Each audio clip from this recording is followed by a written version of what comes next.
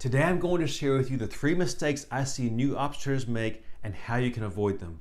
I will show you not only how you can avoid them, but how you can actually turn them into an advantage for you, thus drastically improving your odds of being a more profitable option trader.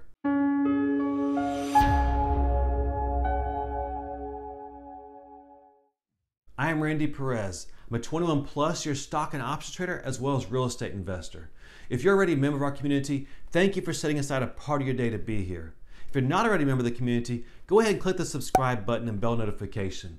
You'll be joining a community of traders and investors that are helping each other become more knowledgeable and profitable.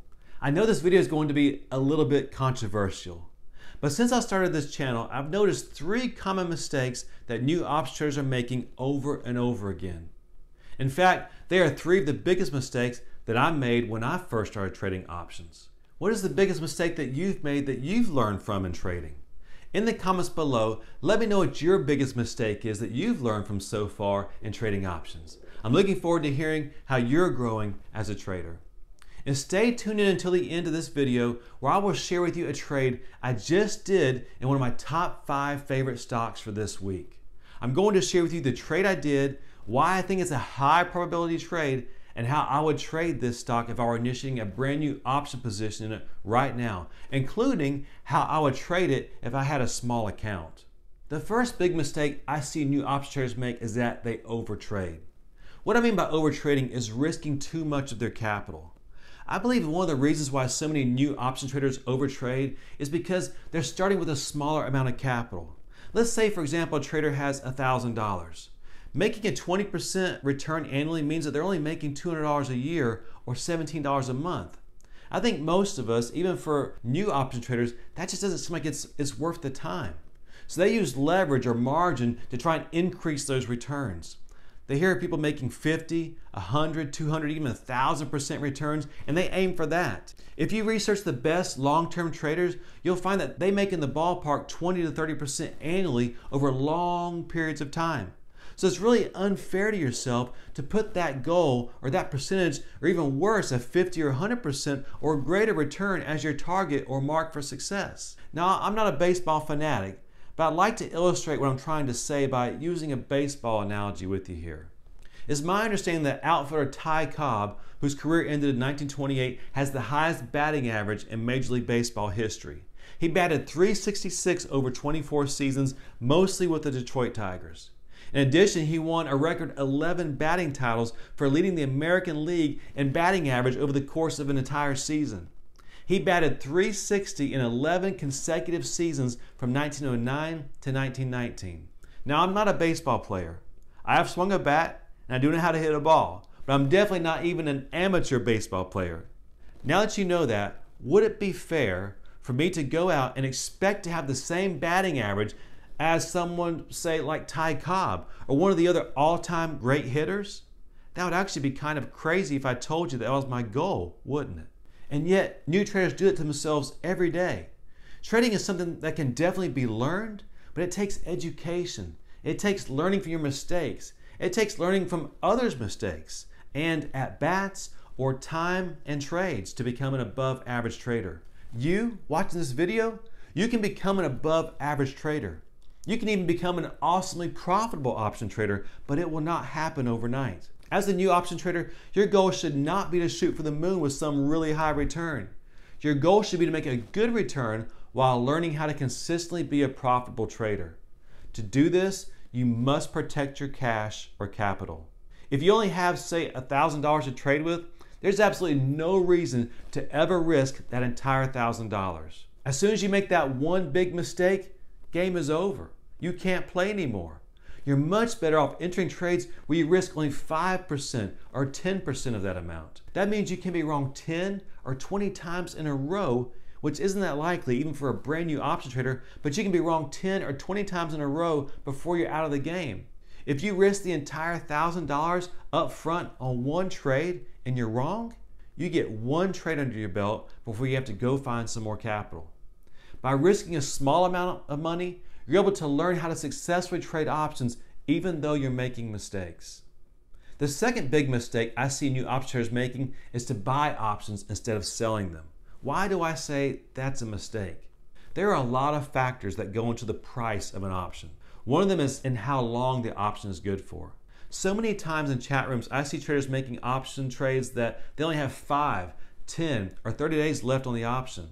It's so hard for an extremely knowledgeable veteran option trader to win with the odds are stacked against them like that imagine how hard it is for a new option trader to win with those odds stacked against them.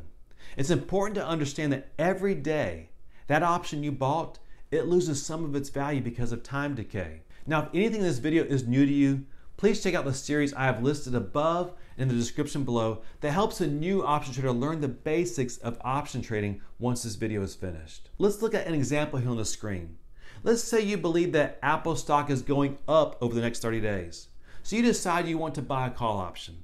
Well, let's go through this hypothetical trade with Apple so you understand why I think it's a bad idea for a new option trader to buy options instead of selling them. So you believe Apple's stock price will continue to go up over the next 30 days. Right now, Apple is trading at $497 and it's been skyrocketing up lately.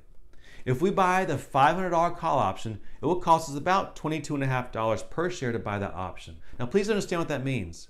At the end of that 30 days, that call option that you paid $22.50 per share for, if Apple is at $500 or less per share, that $22.50, it goes away. It disappears. It's gone. That means that on average, every single day for the next 30 days, that option you bought loses about 75 cents in value per share per day. So every week, even if you're right, and Apple goes up by $5.25 per share per week for the next 4 weeks, at the end of the month, you will only break even. There are so many things you have to get right when you buy an option that it's almost a miracle when you do make money buying an option. Now, I'm not going to say that you can never make money buying options. That would not be accurate. In fact, I have positions right now in which I bought options and my profit is awesome. If you'd like to see how I go about buying options for profit, check out the video in the link above and in the description below to see how I trade Leap options. But predominantly, if you're buying options the way that most new option traders buy them, there are so many things you have to get right that it's a miracle when you make profit. That's why even now, after trading options for many, many years, predominantly, I'm an option seller. Do you see the reason why it's so hard for an option buyer to make money on this Apple trade? Ironically, it's the same reason why it's so much easier for option sellers to make money on this Apple trade. Every day, that person that sold that option, they get 75 cents per share put into their pocket. That's $5.25 per share per week on average. 95% of the time, I sell options. I've just learned over the years that I can consistently generate awesome cash flow by selling options. If you'd like to check out the kind of cash flow I make by selling options in my real live trading account, check out the playlist in the link above and in the description below called Option Trading Monthly Cash Flows. Next, I'm going to share with you the third biggest mistake I see new option traders making. But if you're liking this video, why don't you do me a favor and tap the thumbs up button. It helps support the channel and it means a lot to me. And stay tuned in until the end of this video because I'm going to share with you a trade idea that an option trader can make based on a trade I just did this week using options that will have the odds stacked in our favor while putting awesome cash into our pocket as soon as we make that trade. The third big mistake I see new option traders making is that they're chasing a stock. They're afraid that they have missed the big move. They're impatient because they don't have enough potential stocks or trades to choose from, which will allow them to cherry pick the absolute best trades. So many times in chat rooms, I see new option traders asking for ideas on what is the next best trade. They latch into the first company or stock that they've heard of before and they go with that. As professional option traders, it's vitally important that you have a wide assortment of stocks available to choose from. Currently, I track over 160 stocks. With that many stocks to choose from, there's always something on sale that I can sell options in and generate an awesome return on. The nice thing about having so many stocks to choose from is that we don't have to sit on the sidelines waiting. We just have to be patient and trade the stocks that are primed for us to pull cash out of them. And really, it's not that hard to do. I applaud you for taking the time right now to educate yourself on how to become a more profitable option trader. That's what this channel is committed to helping you do. When I started trading stocks and options many years ago, it was really hard for me to get over missing that big move. Now it doesn't faze me at all. With all the stocks I track, if I miss a move, I have a handful of other opportunities to make money on.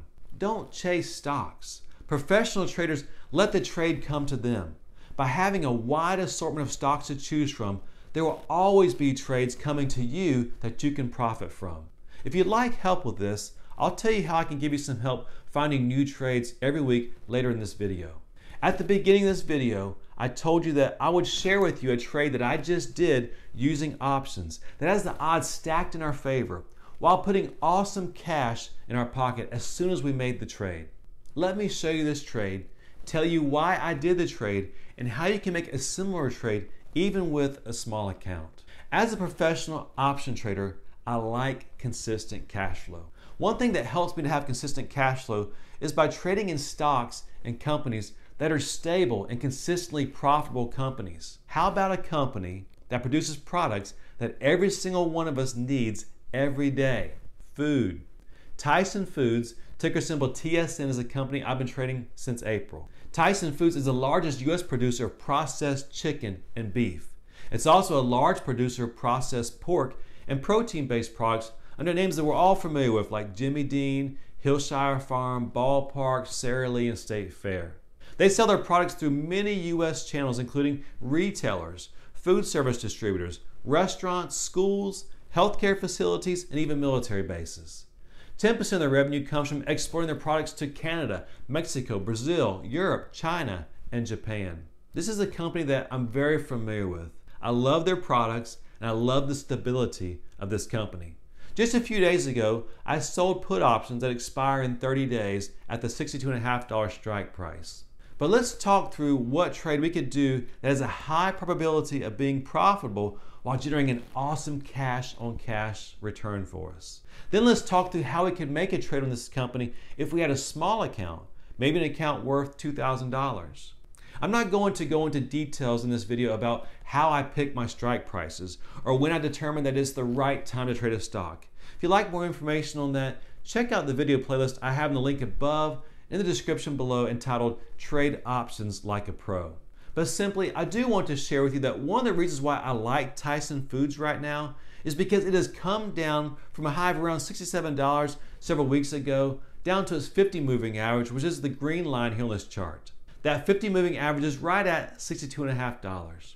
That's why I sold my put options at that strike price this week. As you can see, I sold some of those put options at $1.92 per share and another contract at $1.65 per share. So on average, I've sold my put options at $1.83 per share.